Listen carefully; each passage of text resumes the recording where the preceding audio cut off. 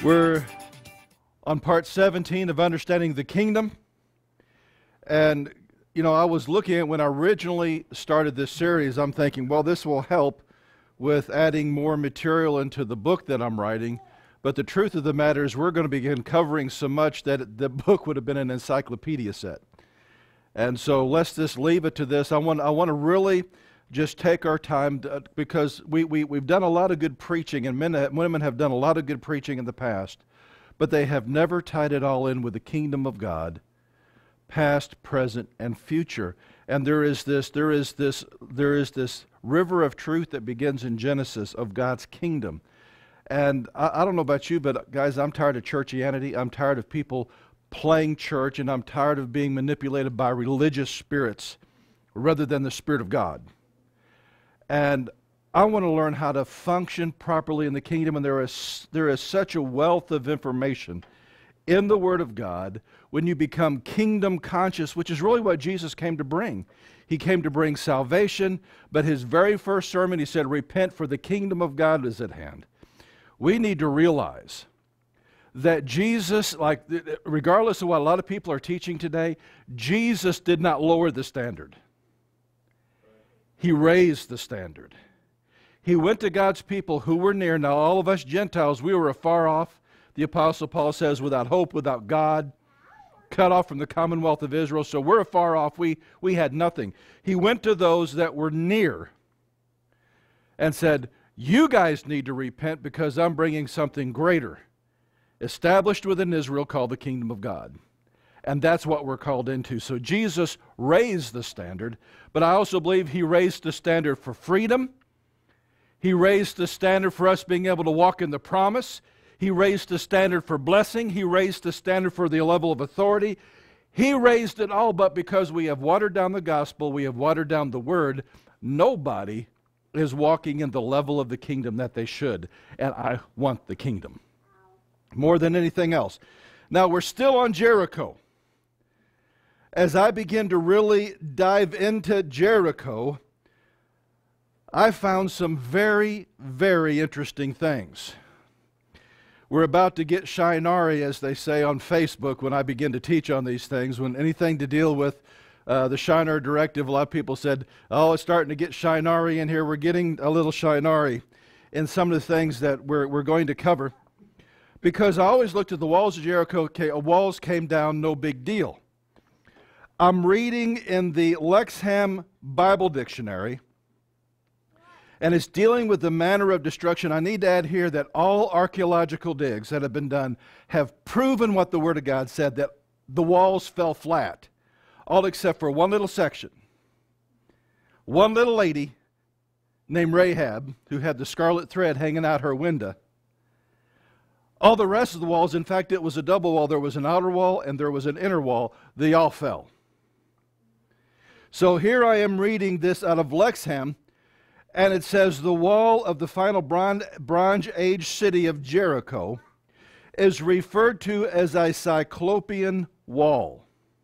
It's architecture style, which encapsulates the city, and its construction dates to the Bronze Age number 3, around 1600 BC.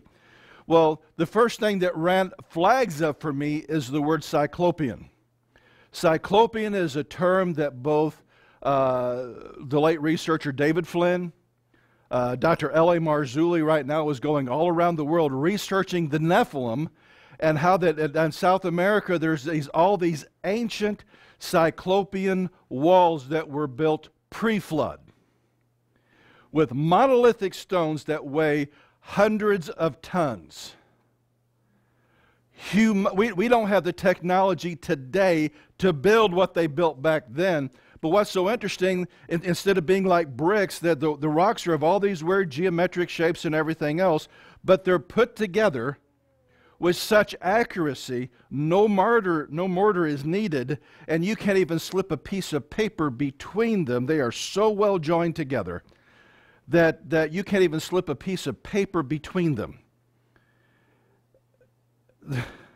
In fact, one engineer told L.A. Marzulli the only way that especially something this massive, He said, the only thing I can think of is they had something that was able to molecularly change the structure of the rock, and they fit together with laser-like accuracy.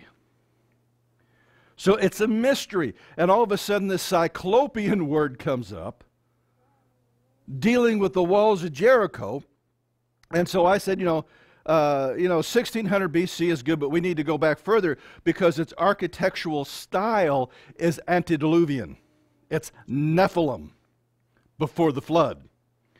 And so I look it up on Wikipedia, and said one of the interesting things it brings up, it says, perhaps the most important discovery was evidence that the earliest walls suggested by an archaeologist named Kenyon to the date of around 8000 BC, based on radiocarbon dating of the material to 7825 BC. Now, I don't think it's that old, but what it is prior to the flood.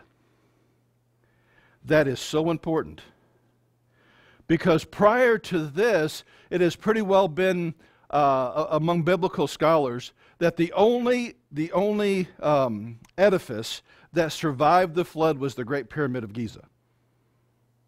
And there's a lot of arguments on who built that. Was it, some say it was the Nephilim. Some say it was Enoch. Some say it was God built it. And so there's all this, and what my own personal, because some of the technology, the Great Pyramid of Giza is centered, dead center. If you take the center of the pyramid and go straight down, that is to the millimeter, the exact center of the landmass on which it's built on. It is 100% north, south, east, and west. True. This thing was built before the flood, yet it has settled over the centuries, over the millennia, just mere millimeters. And the accuracy of it is like that of the Cyclopean, in that there's no mortar required and you can't even hardly slip a piece of paper between these blocks. But the difference is, instead of all these weird-shaped blocks, it's blocks. My personal belief is that the Great Pyramid was watchers built it compared to their children, the Nephilim built the Cyclopean. But most everybody pretty well believes that the only thing that survived of the ancient stuff was the Great Pyramid. But now we've discovered something very important, that Jericho was an ancient citadel of the Nephilim. Can you imagine how occultly charged that ground was? In fact, some of the other wall that was built on later on, they have discovered part of their practice was they would abort babies as a part of their sacrifice to their gods, and they would encapsulate those babies and they would put them in the walls so that the gods, if you would strengthen the walls. Everything that is anathema as far as us that serve the God Abraham, Isaac, and Jacob were literally built on the inside of the walls of Jericho. And God has them hit that wall, that citadel first off. And I thought, well, why is that? If that was a citadel of the ancient Nephilim, it would become a magnet, a spiritual magnet for all occultism and the very stronghold that attracted all the giants that filled the promised land. Makes sense, doesn't it? So after they cross the Jordan, God says the first place you're going to attack, before you can drive out the giants, you've got to begin taking down their power source. You've got to take down the spiritual forces that has enabled them to seize the land. I mean, guys, there's so much that it compares to spiritual warfare here. It wasn't just the first city when they crossed the Jordan. God brought them to that Pacific place in Jordan, had them cross, and then had them to confront the very power source of everything that was going on in the promised land, contrary to the will of God. And God says, the citadel, the stronghold of the Nephilim, this thing that did not collapse with the judgment that I gave with Noah, my judgment of my people taking the promised land is getting ready to tear it down. Now, I don't know about you, but that excites me because there have been a lot of things built in the world today based upon Nephilim doctrine. Freemasonry, Rosicrucianism, and they have all these places where the ley lines converge that are occultic centers of power, that Almighty God is going to anoint His children in this hour to begin breaking the spiritual power of those things for the sake of the remnant. Oh, I'm preaching now. But God doesn't just stop with, I want you to tear the city down. He anoints Joshua to speak a curse concerning the city. We find this in Joshua 6 and 26.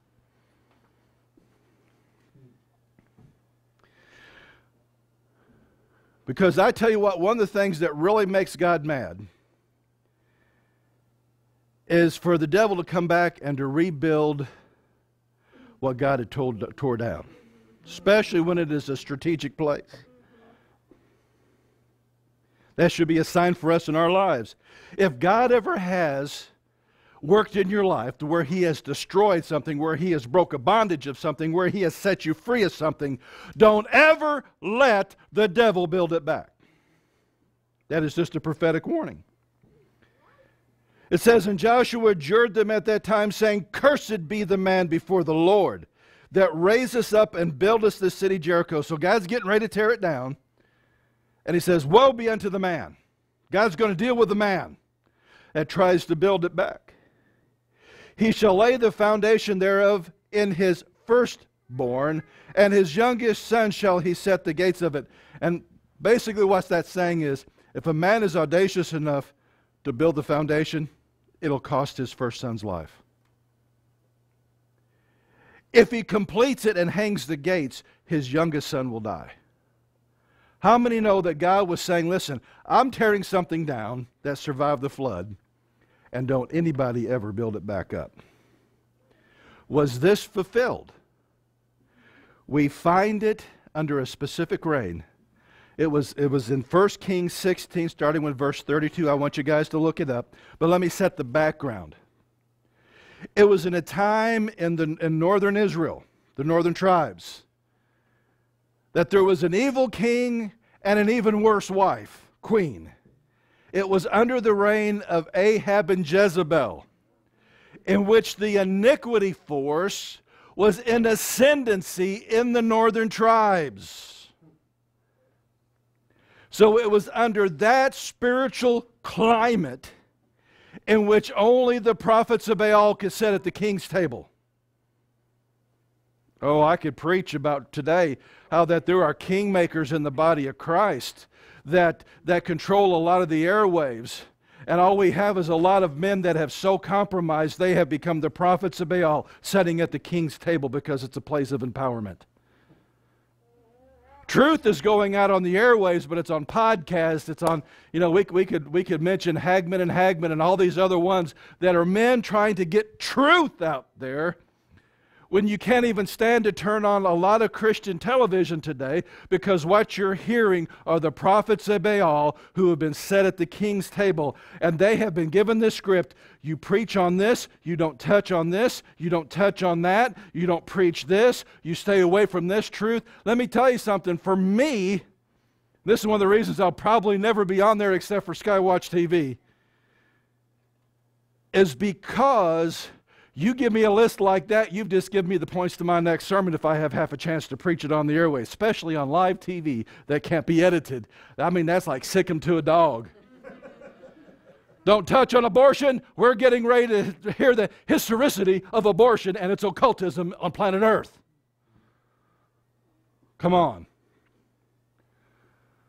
That's why I'll probably never be on those things like that, but that's okay with me, because those things... Can I tell you where we're at right now because of technology? And this shows the awesomeness of God. A lot of what have been the gatekeepers to supposed Christian television, because they have so compromised They're getting ready to become obsolete. God is using new paths. And if you notice, their empires are getting smaller and smaller and smaller. A lot of them you watch, and all of a sudden there's Little House on the Prairie reruns going on that used to, and Shopping Network. All these different crazy things instead of the teaching and preaching of the Word, because there's so few that can pass the gauntlet and still be able to write out the check. And it's usually the ones the Illuminati have funded. There are some rare exceptions of some real men of God out there that built too strongly, that have notoriety enough. They got to let them on or give a reason why not, and they haven't come up with a reason yet. Although they're probably still working on it. That's just my take. Okay. We find here in 1 Kings 16, and this is talking about Ahab, and he reared up an altar for Baal in the house of Baal, which he had built in Samaria. And Ahab made a grove. Probably even a little bit more than just setting up a Christmas tree, but that's a whole other thing. And Ahab did more to provoke the Lord God of Israel to anger than all the kings of Israel that were before him. So iniquity and the iniquity force is in ascendancy. And whenever it's in ascendancy like it is today, it enables the workers of evil to go back and revisit ancient evils to rebuild them.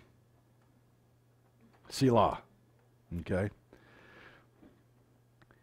And that day, how the Bethelite built Jericho. He laid the foundations whereof in Hebron, his firstborn, and set the gates thereof in his youngest son, Segub, according to the word of the Lord, which he spake by Joshua, the son of Nun. So this man came in, and when he set the foundation, it cost the life of his firstborn son. But he went ahead and continued because of the iniquity force was compelling him to do it. There's not just an empowering. We need to understand that there's a force today flowing through the UN. There's a force today flowing through the Masonic lodges. Even those that never really took it seriously, you bowed at a satanic altar and you went to Lucifer for light, whether you realized it or not. And there now is this force driving you to do things that you don't want to do. And this man knew it cost him his firstborn son when he laid that foundation.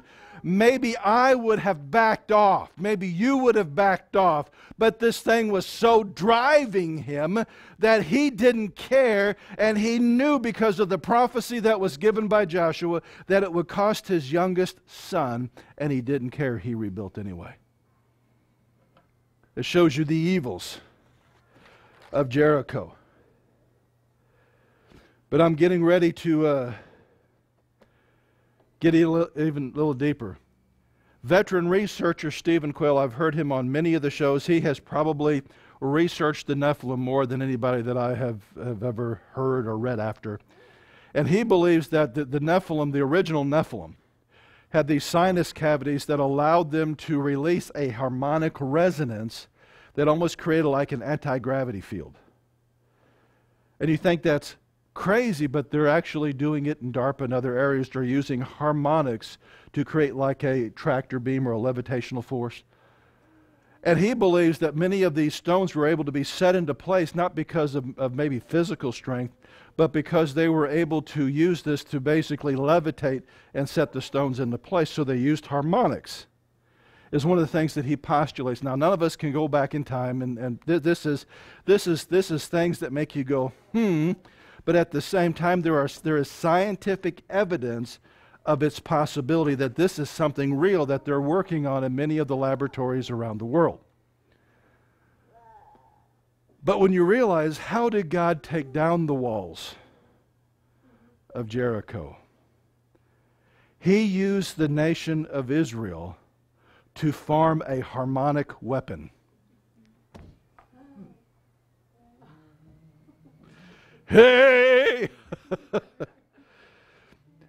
That at the shout of the praise, combined with the sound of the shofar, coming from 365 degrees around the walls of Jericho, That which was built by harmonics was tore apart by divine harmonics. Woo-hoo!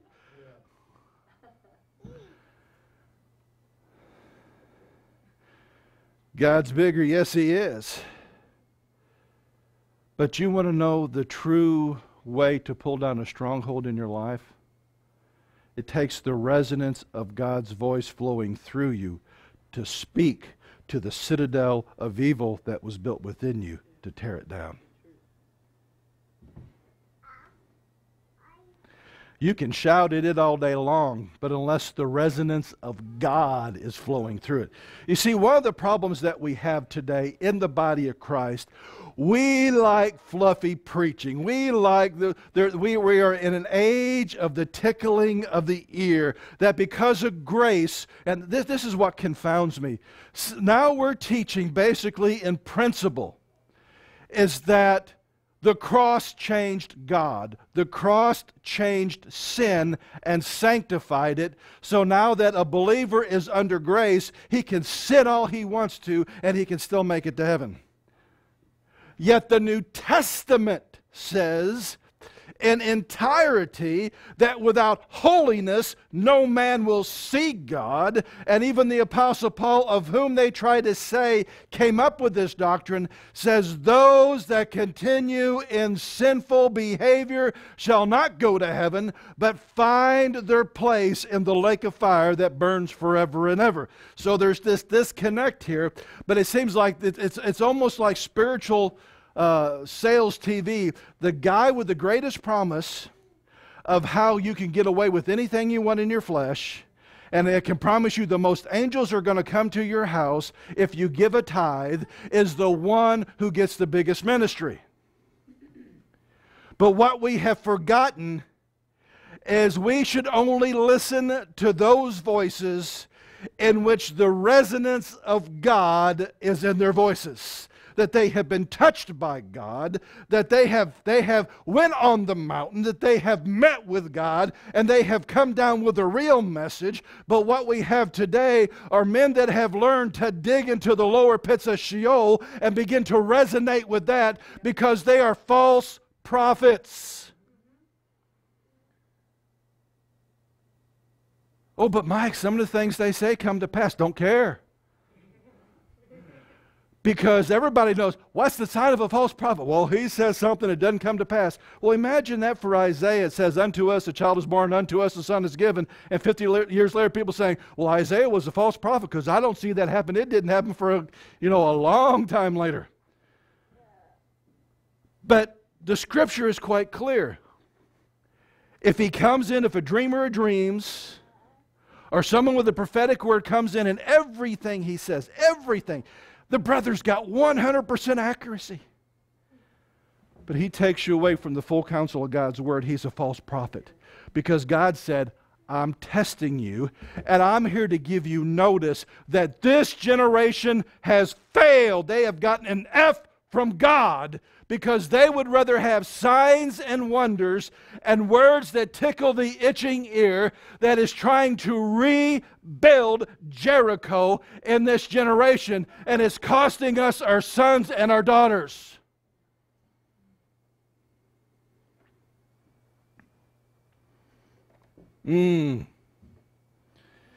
If you can't hear God's voice, God's resonance in the sound of a man or woman's voice teaching the Word of God, don't listen to them. And it better agree with the full counsel of God's Word. The cross did not change God. The cross did not change sin. The cross changes me and sets me free of sin so that my want to goes from sin to righteousness.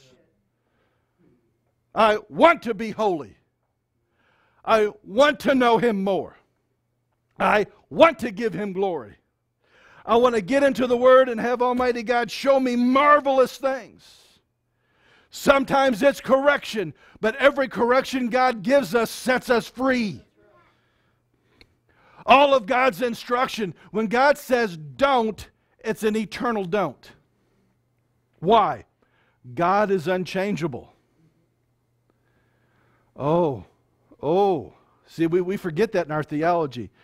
God is unchangeable. We're as pliable as Play-Doh. He's unchangeable. Aren't you glad? The book of Malachi says, I am the Lord God, I change not. That's why you scuzz buckets are still alive. That's the Mike Lake translation of Malachi, you sons of Jacob, who keep running away from me and running back to Babylon and running back to Egypt. Because it's a little easier on your flesh. The New Testament principle is you crucify the flesh at every turn so that your spirit man can begin ruling and reigning in your life. Oh. So we not only stop with the destruction, we pick back up Joshua chapter 6. Now there's two principles here. Number one, since it's the first city that they had to conquer, how many know the top 10% always goes to God? It's called the tithe. Jericho was God's tithe.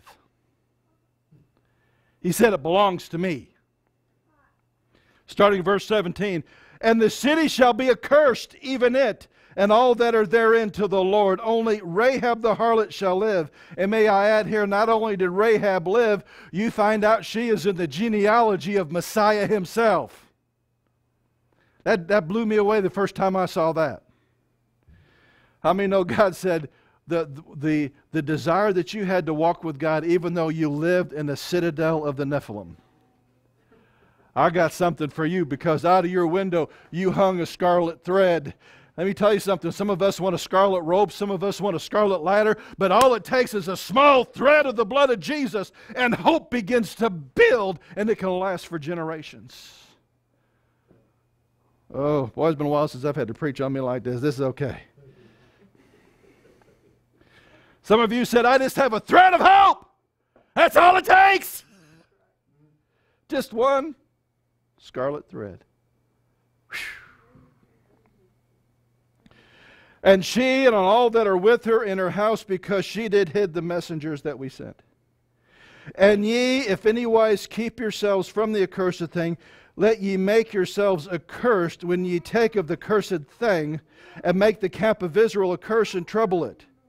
But all the silver and the gold and the vessels of brass and iron are consecrated unto the Lord, and they shall come into the treasury of the Lord. Now I might add to that there is within the Torah, there is a process that those things had to be smelted down and cleansed by fire.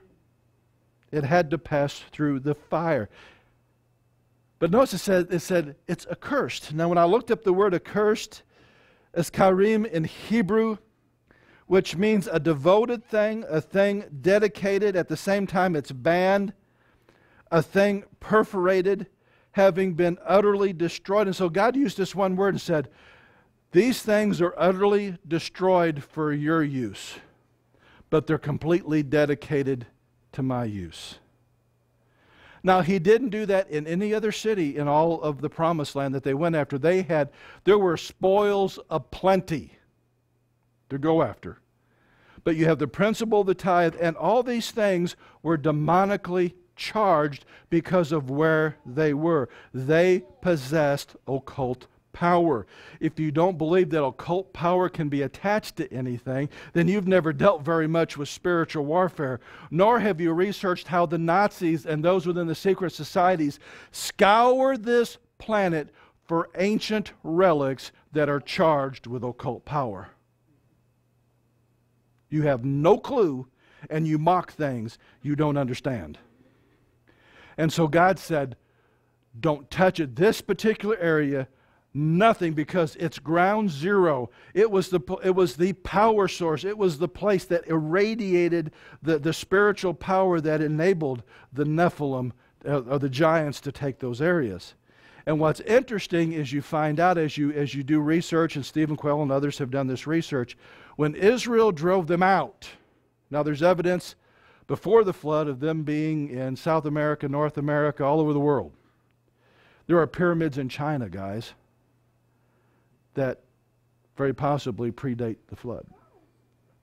China tries to, keep that quiet, but it's there.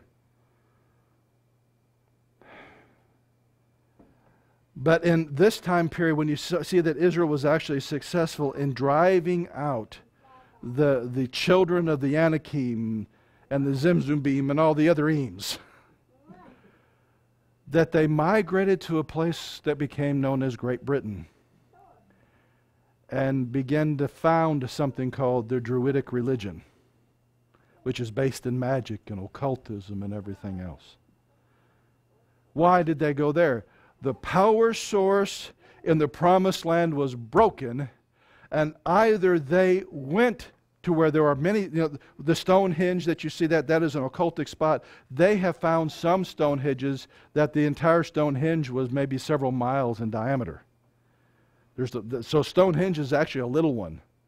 So either they went to and built or gravitated to another ancient place that their descendants prior to the flood had made places of power, is where they gravitated to. And there's ley lines. In fact, Chris Pinto has an outstanding video on Riddles in Stone, that you can take the original 13 colonies. Guys, they did this before GPS. They did this before all this stuff. The 13 colonies are built on a ley line that intersects with Stonehenge. Just a little mystery. But getting back to the accursed things. There's one guy. Now, they were warned about this before they went in. They were warned about this before God brought down the walls. And it's always easy to remember the guy's name that did this, because his name was Achan.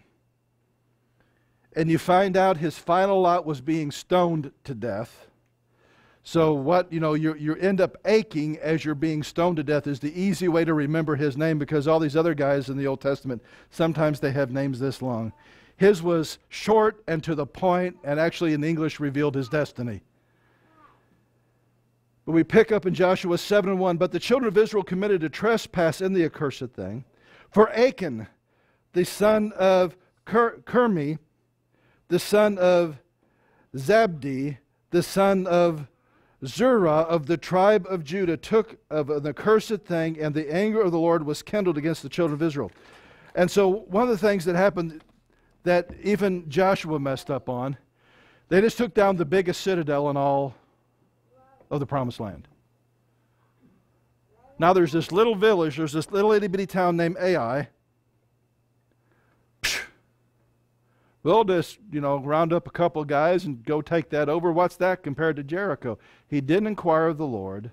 At the same time, he didn't know that there was a sin in the camp. And guys, this is one of the reasons why God is promoting holiness again in our generation, is because as God begins to build cities of refuge, as He begins to build safe places, we need to understand that the sin of one can cost many their lives, because it will create a hole in the hedge of protection. And we jump to verse 19. So they went down there, a bunch of guys got killed, freaked Joshua and them all out, so little Ai chased them off. And God says, you got sin in your camp, so He began to do lots and go through family by family to find out where it was. And in verse 19 it says, and Joshua said unto Achan, my son, give, I pray thee, unto the Lord the God of Israel, and make confession unto them. Tell me now what thou hast done, hide it not from me. And Achan answered Joshua and said, indeed I have sinned against the Lord God, and thus have I done. When I saw among the spoils of goodly Babylonish garment, and 200 shekels of silver, and a wedge of gold of 50 shekels of weight, then I coveted them, and took them, and behold, they were hid in the earth, in the midst of my tent, and the silver under it. So that which God told him not to touch, he took anyway, even though there were many cities. God just took down the biggest one. All the rest of them, he could have plundered. All the gold, the Bible says you're going to find gold that you've not had to dig. You're going to have houses that you didn't build. You're going to have vineyards that you didn't plant. All this is promised before him. But it wasn't enough. Kind of like somebody that knows the truth of tithing but refuses to tithe. Selah. Now that is not a push for people to send their money into this ministry. Guys, let me tell you something. I'm going to tell you something very few will tell you. That if the Holy Spirit tells you, you can take your tithe and take it down to somebody that is in need and give it to them, and not just your local church. Now, primarily it goes to where you're spiritually fed. But if there's a need, if there are people that are starving, if there is a need before you, you can take your tithe, and God says, you know what? You give it unto the Lord. The Bible in the book of Hebrews, although people will tell you the tithe is a law, it existed well before Moses. The writer of Hebrews says that when we tithe that Jesus receives. It sounds to me like it's kind of New Testament too, just by that. People just don't want to give God what belongs to God. Well, then you're cursed with a curse, according to Malachi. And even those who preach against generational curses will still tell you to your face, if you don't tithe, you're cursed. So there is this paradox in the kingdom. But when you understand that those things had never went through the purification process, they were still demonically charged with power. Many of that silver and that gold could have been used. It was either in the treasury of a pagan god or was used in the worship of demons. And so him just taking it and burying it underground in his tent, so now you have this demonic energy radiating out into the people of God, which may have caused Joshua not to inquire of the Lord before going down to Ai. You see, one of the tasks that a pastor has, and guys, I pray for pastors. God bless them. They have found out sheep bite. Of course, I've also found out a lot of goats try to pretend to be sheep. And the easiest way to tell is a sheep goes bah, and the goats go nah. So when you try to preach the word and they're going nah, they're a goat. And to quote John Hagee, the only thing that you can do to bless the body of Christ with a goat is to have a barbecue. I'll just let him handle the ramifications of that. He's the one that preached it. I'm just passing on the word. But either the bleating of the sheep or the neighing and propensity to create chaos of the goats are eating pastors alive. And now you have sin going on in the camp that is causing all this spiritual static, if you will. So the pastor is not praying the way he should because he's too busy wiping noses and probably other places within the body of Christ instead of them doing it for themselves. So he doesn't have time to pray. He doesn't have time to get in the Word the way he needs to get. And then the saints gripe at him that he's not Mr. Superpower to be able to do all that he needs to do when he's running himself to death because they won't grow up.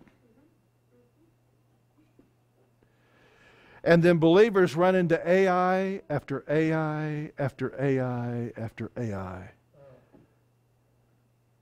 When very likely the reason the pastor's having problems is because of the gold and silver they have hidden underneath their own tents.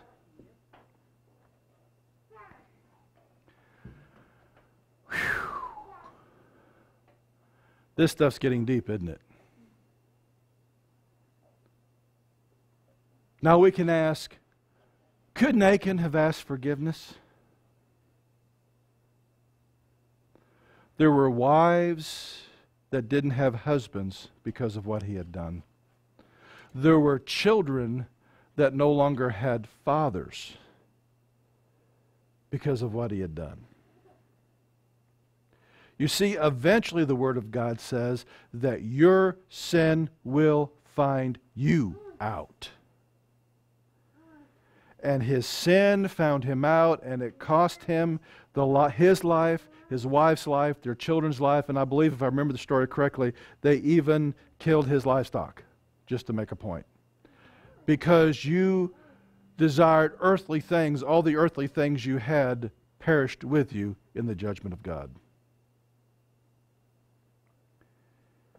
I don't know about you, but a Babylonish, and it could have been a Babylonian knockoff. It was Babylonish, but it wasn't Babylonian. China had already been doing its knockoffs, I guess, even way back then. No, just kidding. But it may have been a knockoff, but it was enough that it appeared to be costly to him. Now, when I look at Jericho, it is a perfect type and shadow of a spiritual stronghold in spiritual warfare. The Apostle Paul in 2 Corinthians 10:4 says, "For the weapons of our warfare are not carnal, but mighty through God to the pulling down of strongholds." Now let me tell you something. You cannot sit there and twiddle your thumbs and have other people pull down your strongholds. I don't care how anointed their deliverance ministry is. What happens in a lot of deliverance ministry is the demons that are living outside the stronghold can be cast out. But the ones living inside the stronghold, someone externally cannot come in and cast it out. Paul was very specific. You have been given power through God to the pulling down of strongholds. Nobody can pull down your imagination but you. Nobody can cast down vain imaginations but you. It is an internal thing. Now, people can come into prayer with you. They can agree with you. But you've got to roll up your sleeves and you've got to do the task. We need to understand, number one, every single stronghold built within your soul, its very foundations are demonic in nature, just like Jericho. You see, the Nephilim, prior to the flood, the book of Enoch tells us, becomes the demons that we wrestle with now. They are disembodied spirits that cannot manifest their will in the earth unless they have a body to work through. Those are not angels. Angels have their own bodies, and their bodies work very well. They just simply are allowed to be manifested in the first heaven with a physical body. That's why even Peter tells us to treat strangers nicely because we could be entertaining angels unaware. He didn't say that the angels came and inhabited somebody and we're treating a stranger that happens to have an angel. We have angels show up all throughout the Old Testament and in the New Testament. They were not required to possess somebody to manifest. Demons are. It's because they're the ancient spirits of the Nephilim that were neither of earth, neither of heaven, so there was no judgment. That's why even when they confronted Jesus, said, "Are you come to torment us before the time?" They know their time's running out. So the foundation of every single stronghold in our life is demonic in nature. A demon either inspired somebody to cause trauma in your life, to cause a wound in your life, or to teach you lies. For some people, the lie is, you're not worth anything. That is counter to the gospel. The gospel is Almighty God so loved you that He came as Jesus to die for you. And that because He came and loved me and counted my worth, that worth is manifested by the price He paid at the cross. Therefore, we do have intrinsic worth. Guys, if you've ever been poor, there's poor, then there's po. Okay? Po is you take things down to the pawn shop that you never intend on ever getting back again because you already know, but when you're getting the money, you're too po to ever get it back. Okay? So a lot of times you take things that are junk down to the pawn store that you're never going to want back. But the things that are priceless in your life, if you're ever to a position where you have to do that, you always try to get it back. And when you get it back, you walk in with a ticket, you walk in with a payment, and you're redeeming something that was precious to you. God does not redeem junk. He redeems precious. That's why we're redeemed, that we were bought with a price. Okay? So we have had these demonic forces lie to us, wound us, use other people that are nothing more than puppets to reestablish. You see, wounded people wound people. Constantly. It's usually those that have been sexually abused, they have a spiritually transmitted disease. Those that have been wounded verbally in many different ways, wound verbally all those around them. Because you're passing on this spiritual virus that's demonically charged that begins to build foundations inside of somebody. That as it begins to build up, because they build it up just like a foundation. And what's interesting is if you have ever had anybody that was wounded specifically sexually, there's like this spiritual red flag that all these predators will hunt them down. You can put them in a group of 10,000 people. And if there's a sexual predator there, they will find them. Because it's spirit to spirit. And so the next spirit is coming along to build on the foundation of another. So why have people said this over and over again in my life? If I'm recreated in Christ Jesus unto good works and I'm precious to God, why is it that there was this long stream of family and friends and even people that we don't know, that we wouldn't know from anybody, come up to us and deposit this junk in our lives?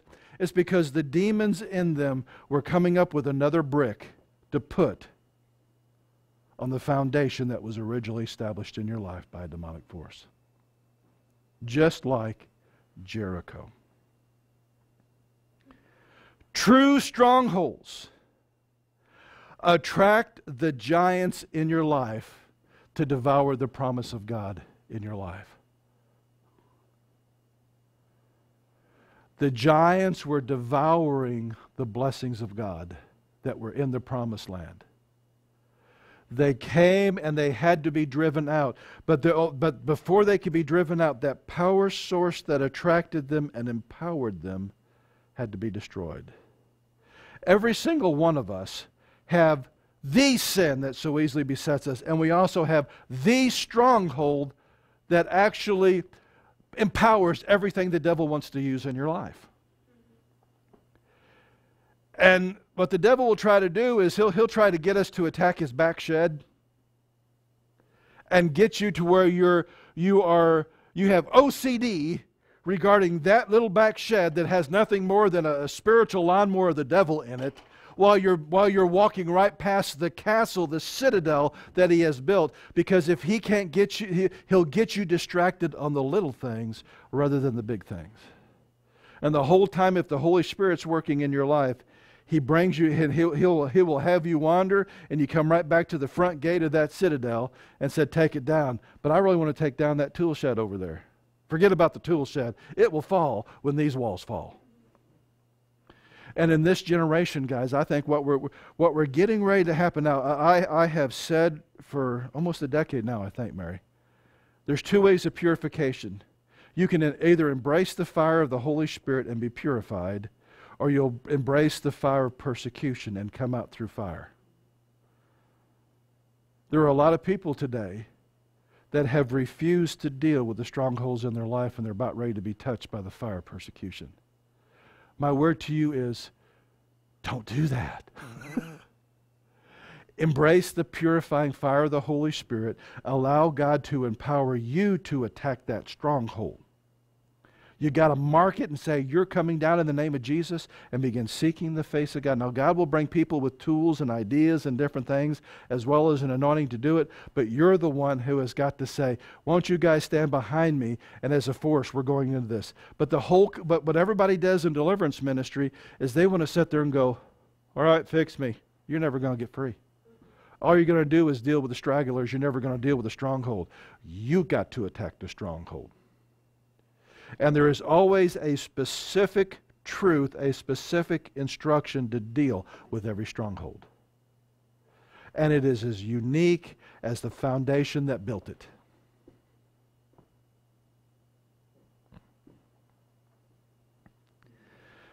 Okay, moving on. A lot of people find themselves identifying more with the stronghold than they do with God, and so the stronghold becomes what they trust in. How many people have pastors dealt with that never got healing because the healing gave them excuse for their orneriness? Gave them the excuse.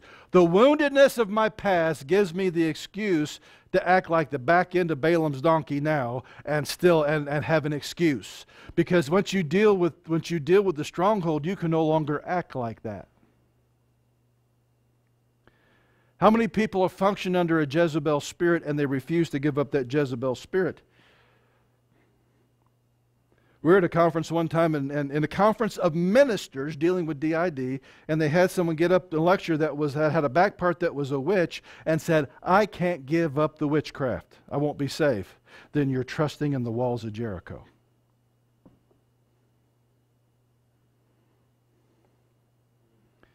We have got to, our hope, our trust has to be in the shed blood of Jesus, the sanctifying power of the Holy Spirit, the truth of the Word of God. If we haven't realized it or not, we're staking our eternity on it. The life that we live now is but a blip in the radar of eternity. It's amazing to me that we will trust our eternity, which is forever and ever and ever and ever and ever and ever and ever and ever and ever and ever, and that's just the first day. Okay? On the truth of this word, but we won't let it apply to our here and now. Let me tell you something. If you're trusting in your forever, you better start trusting in the here and now and implementing it now. I don't need a stronghold because the name of the Lord is a high tower and the righteous run into it and they are safe. Many experience defeat after the strongholds broke down. You know why? They pulled an Achan. I want it all broke down, and we're just going to give it to God, except for this little bit of gold, this little bit of silver, gave me excuses for when I want to get in the flesh, and this Babylonian garment. Guys, it's amazing to me. It's a garment. It's something that you put on. Now, what's the believer told to do? You take off your filthy Babylonian, Egyptian garments, the works of the flesh. You put off the old man, and you got to put on the new. The body of Christ has not realized that the armor of God will only work if you first put on Christ, because it will repel against the old man. It'll jump off of you. You try to put on the breastplate of righteousness and you're sinning and saying that you can sin because of grace, that righteous breast will jump off of you, and it has the ability to, because the only thing that holds it to your body is truth, and you're not walking in truth.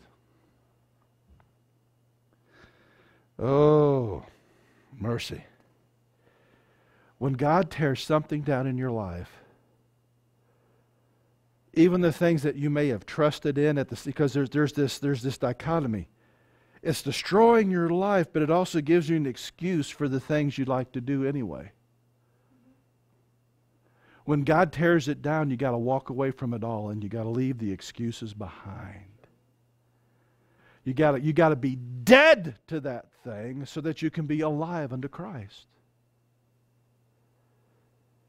And too many today that God has moved and done miraculous deliverance are walking in defeat today because they're dressed in a Babylonian garment, and the gold and the silver of Jericho is clanking in their pockets.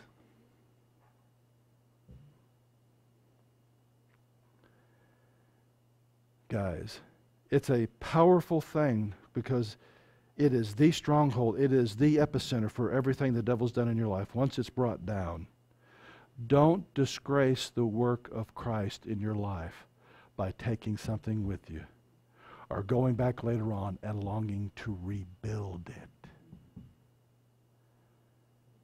It's a costly thing. Anybody that's ever really faced their stronghold, for a lot of us, that stronghold was our identity.